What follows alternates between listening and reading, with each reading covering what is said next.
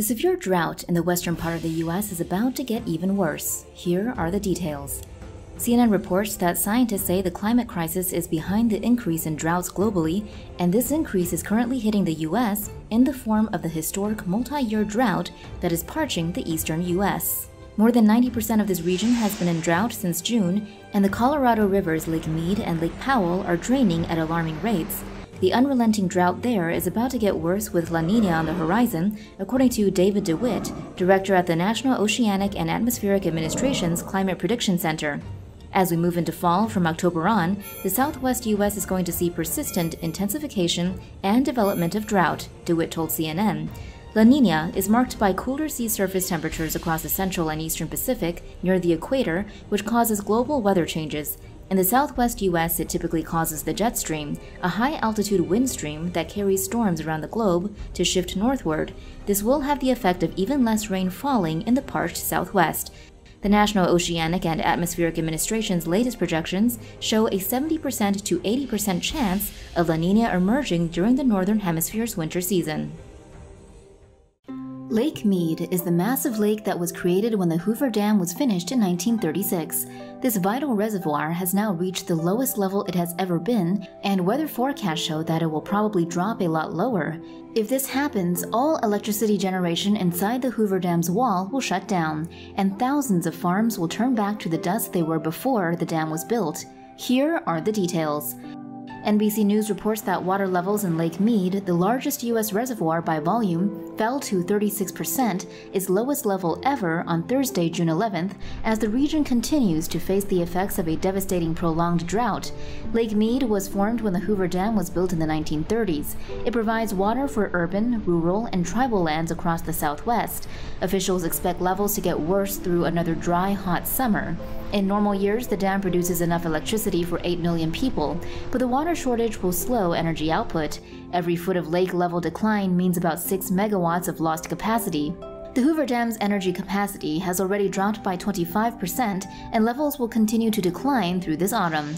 Las Vegas recently became the first city in the U.S. to ban useless grass around streets, offices, and housing developments in an effort to conserve water. The devastating drought has caused the Colorado River system to decline to half its capacity, and the basin has seen historically low inflows over the last 16 years. The rapid decline has prompted plans for the first ever water shortage declaration from the federal government. The declaration, which will probably be issued in August of this year, would affect distribution to states and Mexico. The extreme weather that has seen record-breaking wildfires in California and the strongest hurricane to hit Louisiana in 160 years looks set to get worse. On Thursday, September 11th, the U.S. Climate Prediction Center said the weather pattern known as La Nina had officially formed. This is why La Nina is important. La Nina brings dry, warm weather to the southwestern U.S. It brings cool, wet weather to an area reaching from the Pacific Northwest and southeastern Alaska to the northern plains and central Canada. La Nina, which means little girl in Spanish, is a complex ocean atmosphere phenomenon that occurs every few years in the Pacific Ocean. Under normal conditions, winds from the Pacific Ocean push warm water from the west coast of South America towards Indonesia. As the warm water moves westward, cold water rises.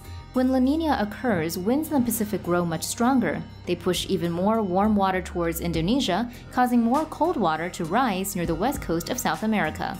This could worsen the drought in the southwestern U.S. this winter while bringing a cooler, wetter winter to other parts of North America. These changes in sea surface temperature are felt around the planet. La Nina can lead to more rain in Australia and Indonesia, stronger hurricanes and typhoons, and more lightning in some parts of the world. People find it confusing that climate change can involve some extreme cold weather events as well as warm weather ones. Here's one explanation. Accelerating Arctic warming as a part of global warming is likely responsible for severe winter weather, like powerful snowfalls and abnormal cold spells in the Northern Hemisphere, according to a new study. The study, in the journal Science, explains the influence of climate change on the Arctic increases the likelihood of winds above the North Pole being stretched, which in turn makes extreme cold weather events in the U.S. and elsewhere more likely. The freezing temperatures that hit Texas in February, killing dozens and causing 4 million homes and businesses to lose power, became the prompt for the study, according to its lead author who spoke to The Guardian.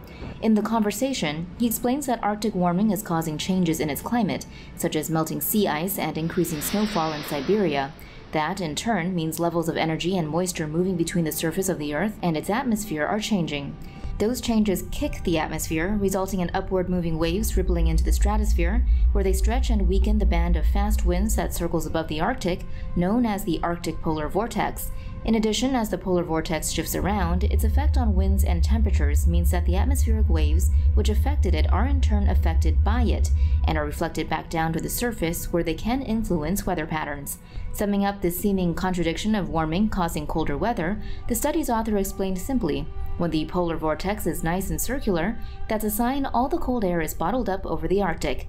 When it stretches like this, a piece of it goes into Asia, and a piece of it goes towards eastern North America. And that was what happened with the Texas cold wave. Other recent examples of the polar vortex's effect on the U.S. are also readily available. Last May, almost 2 months after the beginning of spring, record-breaking winter weather returned to America with a vengeance, with New York City seeing traces of snow that tied a record for the city's latest snowfall.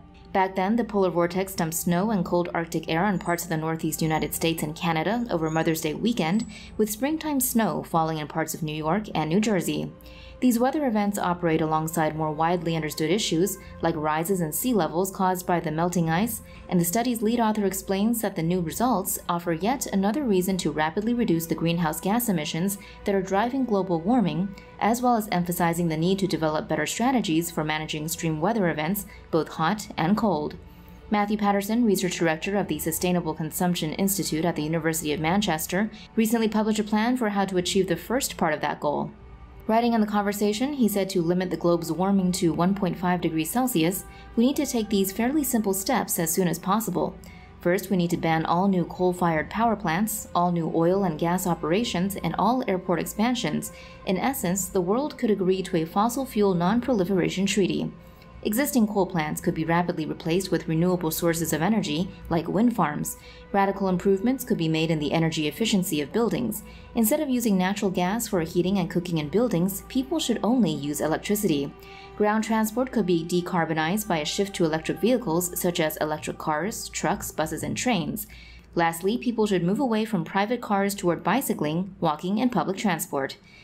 The recent heat wave in the states of Oregon and Washington caused a lot of damage to roadways.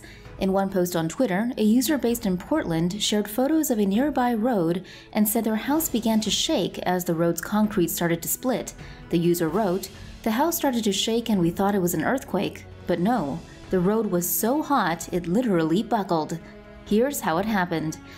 Newsweek reports that roads are buckling and breaking apart from the unprecedented hot weather that's been hitting the Pacific Northwest region of the U.S.